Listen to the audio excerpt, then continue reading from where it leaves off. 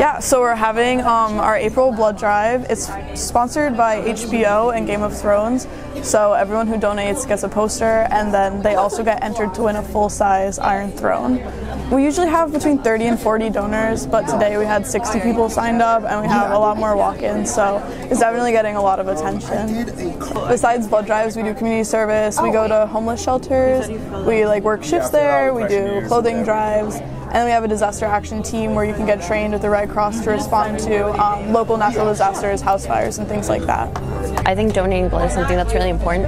This is my 8th time donating, not just for people who are in need or natural disasters, but in just everyday life. And if you're able to and are healthy, I would go and donate blood. It's a great experience, and everyone here is certified, so if at any point you feel unwell or unhealthy, they will make sure that you are well.